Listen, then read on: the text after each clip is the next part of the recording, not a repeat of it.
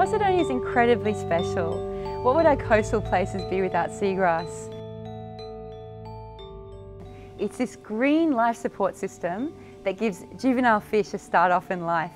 It also has these root systems that holds down the sand and the sediment and prevents erosion later on. Unfortunately, our underwater meadows of Posidonia are actually disappearing. In 6 estuaries in New South Wales, it's considered endangered. And they think that in 15 years, it might actually go locally extinct.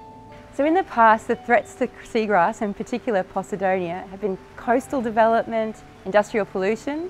More recently, however, boating activities are a great threat. For example, the boat propellers and also the boat moorings. But the good news is, just as we can restore humans to good health, we can do the same for seagrasses. So we can take the seagrass washed up after a storm or wind event, and we can take that healthy washed up seagrass and transplant it to where it's gone missing. The seagrass storm squatters are locals who pick up seagrass washed up after a high tide, a strong wind or a big storm. So after storms or high winds, seagrass shoots can get dislodged and washed up on shore. When that happens, these healthy green shoots make the perfect transplant.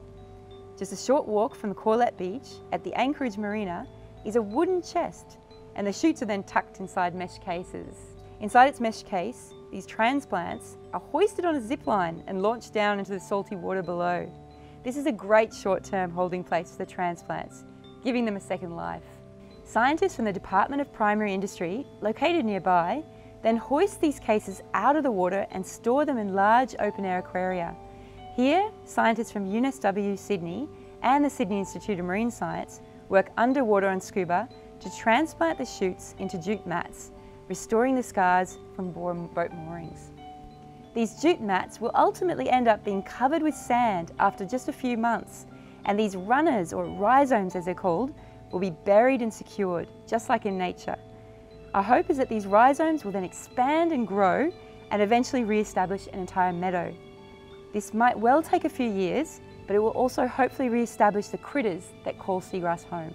Anyone can become a seagrass storm squatter. If we want to turn a bare, lifeless underwater landscape into a healthy seagrass meadow, we need all hands on deck. Every bit of seagrass picked up has a chance at a second life below water. Your shoot may soon give a fine-looking fish or even a seahorse a home.